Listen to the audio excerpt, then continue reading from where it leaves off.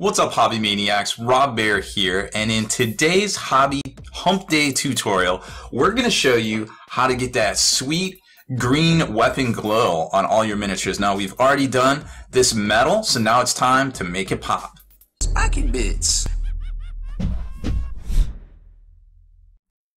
Make sure you stay in the trenches by becoming a supporter over on Patreon and also scoring yourself some free miniature swag in the process. Subscribe to this YouTube channel. Check out our site, spikybits.com, for all the hot hobby tutorials, news, rumors on all your favorite hobby topics. And head on over to thelongwar.net. That's the home of the battle reports for exclusive content, early access videos, and more. Become a veteran of the Long War today.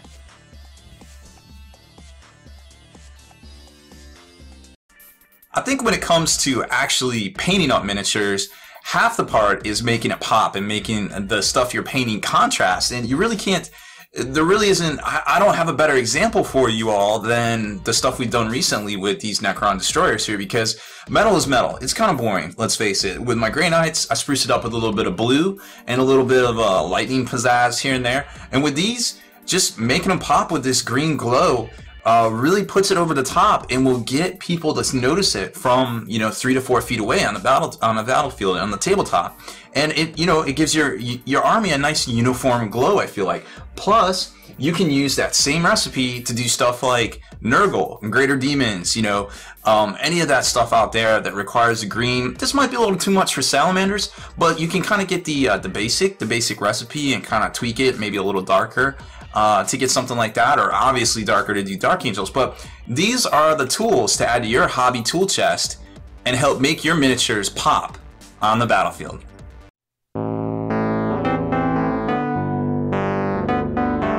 Okay, so today's project is going to be sponsored by, well, not really, but today we're going to be using P3 paints, a quality product, Iosin green, a necrotite green, and Games Workshop's Flash Gets yellow. It's a really bright yellow, and it's totally worth using here to get that top level glow effect that you're going to need, which you can see right there in the middle and all the hyper highlighted edges there. It's pretty dope.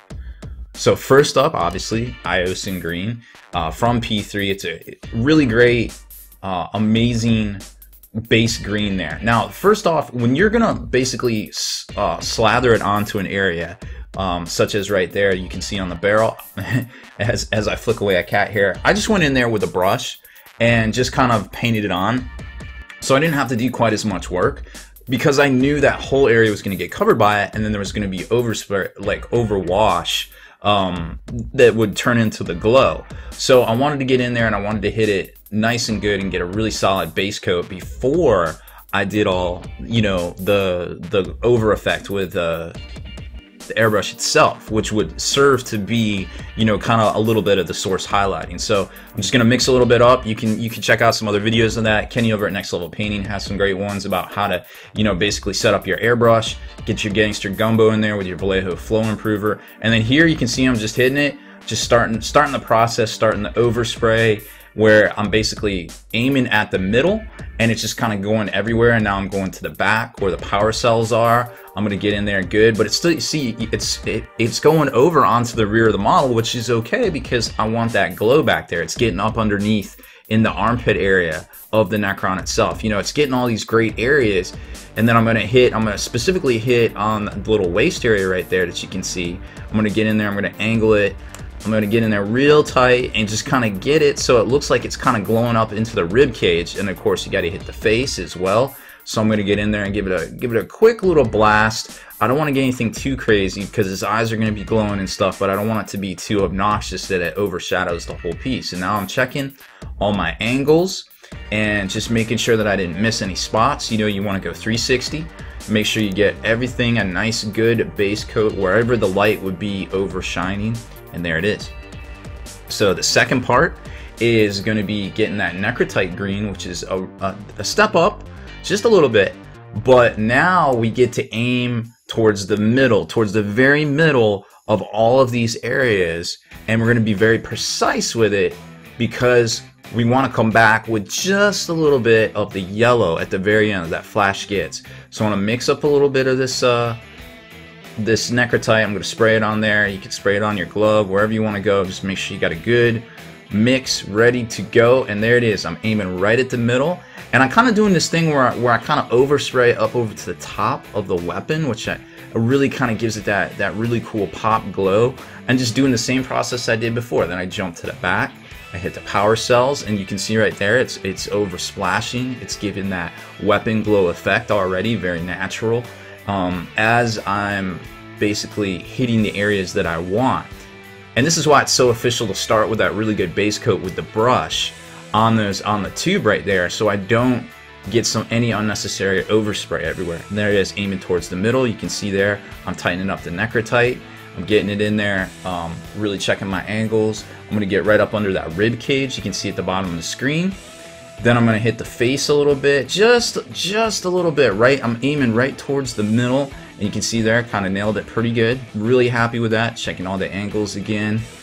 And that's a wrap. So now we're gonna jump over to the flash kits, which again, an amazing color from Games Workshop. This is the normal one, so we're gonna mix it a little thin. Again, check some of those other videos out here on this channel for setting up your airbrush, or over at Next Level Painting, for, you know, all the hobby hacks, so basically the pre-airbrush steps. So now it's gonna be very light controlled bursts with this yellow. I want to make sure it's flowing good. It looks like it's flowing good, and I'm aiming right at the middle, like the very middle, very far distance away. I don't want to get it like too obnoxiously ridiculous, but I want to get that nice subtle fade right there. You can see it. I'm working it in. There it is. It looks great, and then we're just going to repeat the whole process, just aiming towards the middle and the tops of everything right here.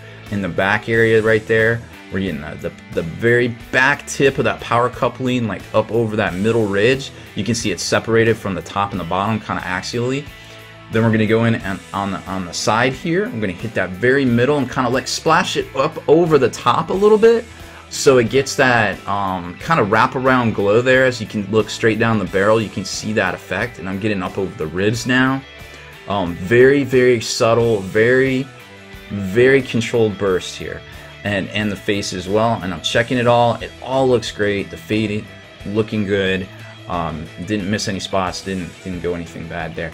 So now the trick is we have to go in with a brush. All that time we saved to make this effect, there's the one that's already finished. You can see everything is lined already, which gives it that great hyper highlight look.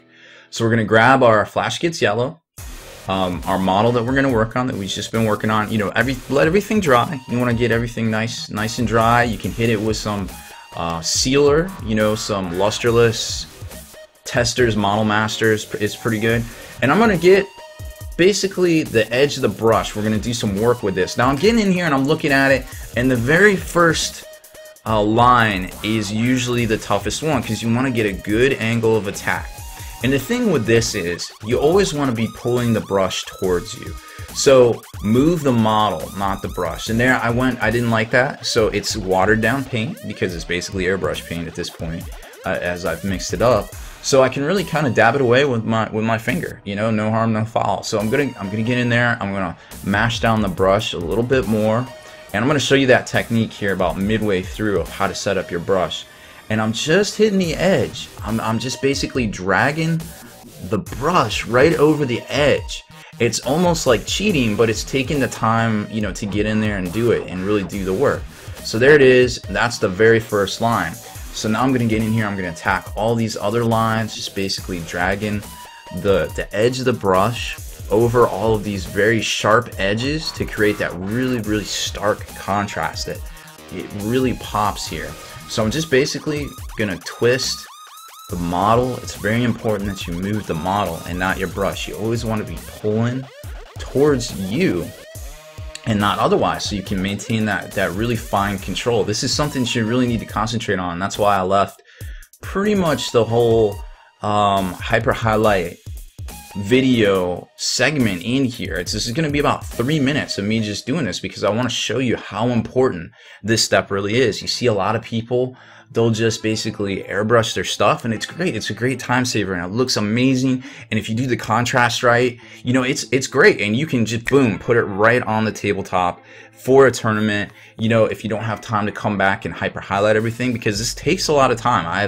I have moved this up to It looks like this is actually just going, no, this is double speed. So I've moved this up to double speed, and it's still almost 6 minutes long just for this particular color and this particular model right here. And you know, I'm talking, I think I did 9 of these models, so you're talking with no breaks, roughly at least an hour and a half of just getting in here with the brush, which, you know, is about another extra quarter of the time. So you're investing some of that time you saved by airbrushing back into here by doing this hyper highlighting and taking your model to the next level, like detail wise, because the contrast of this green really seems to pop when you go back in here and you hyper highlight everything. And you'll see a couple spots in here before we get to the little cut in this where I show you basically how to set up your brush to do this the easy way. You'll see basically a couple of places where I even just go almost on the metal with this yellow, because you can almost pull it off here, like as I go over the little thigh bone, the thigh hip bone there, and I start getting into the actual ribs themselves here. And I mean, you can tell, like, this is going kind of fast, obviously because it's sped up at double speed, right?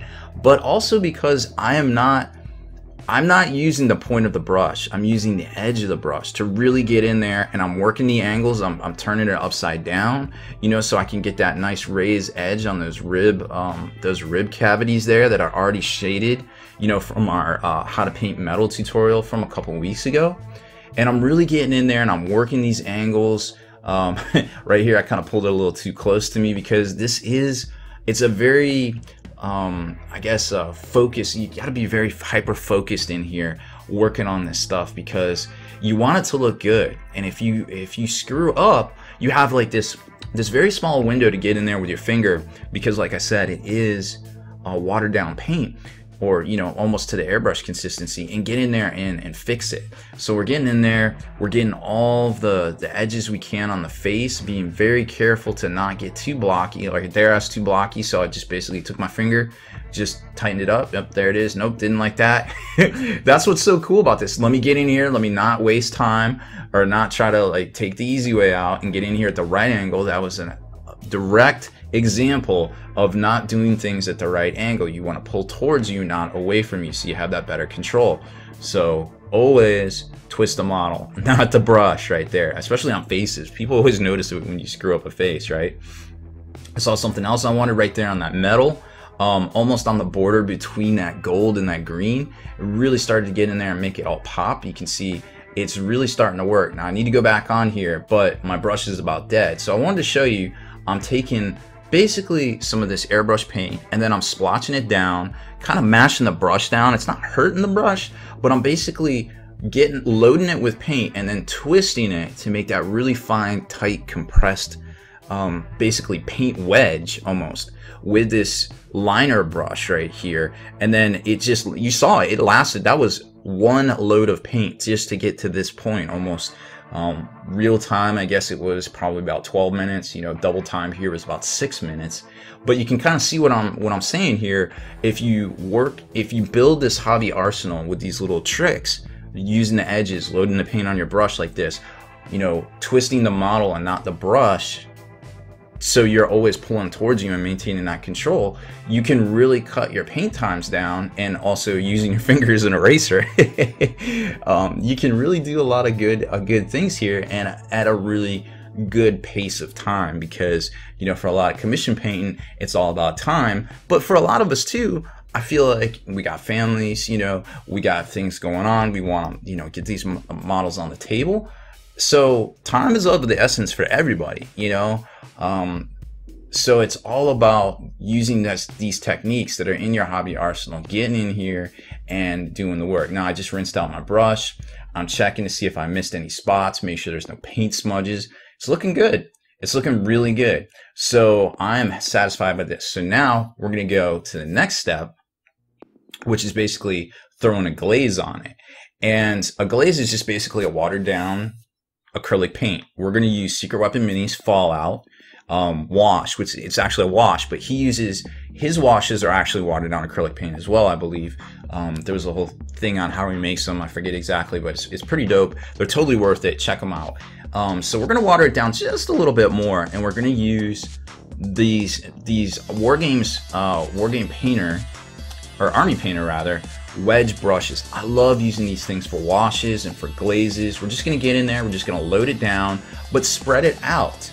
And it gets a little bubbly, and bubbles are okay as long as you keep an eye on them, because you don't want them to basically turn into like dried out seashells all over your stuff. So you want to make sure you're not getting too many bubbles, but you want to go back and kind of dab them off as we go. So I'm going to get in here, I'm just basically showing you how I'm going over a lot of areas. I'm even getting on metal that didn't have any green on it, because what that's going to do is when it dries, because it's so thin, it's going to help add to that effect of that OSL of basically looking like a glow. So I wasn't able to do it with the airbrush, but what I can do is, because it's so thin down, I'm basically pouring, you know, I'm gonna get it all over those metal areas, especially up there over the barrel.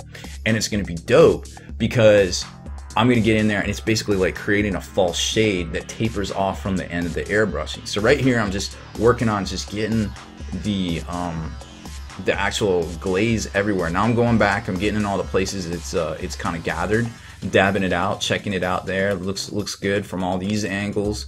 I'm not seeing anything bad. Oh, look back there and those cracks there, that looks bad, so we're gonna dab that out. And man, it really came through pretty good. So we're gonna let this dry. I'm just gonna get a couple other areas here. We're probably gonna let this dry, then we're gonna come back and examine it here at the end. Oh, there it is. And you can see it's already really started to work that OSL effect, which is so good. It's so easy to do. And I mean, we're not even, this is almost real time. So you're talking 20 minutes on a model just to give it this glow effect here. You can use this for, like I said earlier in the introduction, for demon princes, any different colors, some blues, some purples, anything you want. The sky's the limit. Once you have basically your colors selected, you can even use it for engine glow on X-Wing fighters and stuff like that. So, you know, it's a really good tips, techniques for your hobby arsenal and your hobby tool chest. Deleted scenes, bonus content, and all the interviews and post-game wrap-up videos can be located in the Hall of Veterans on thelongwar.net. Visit thelongwar.net today and try a week completely free with no strings attached. That's not all. Thelongwar.net is also your hobby resource for exclusive early access with an ad-free experience to all your favorite videos. Members of the Hall of Veterans gain early exclusive access to multiple hobby videos,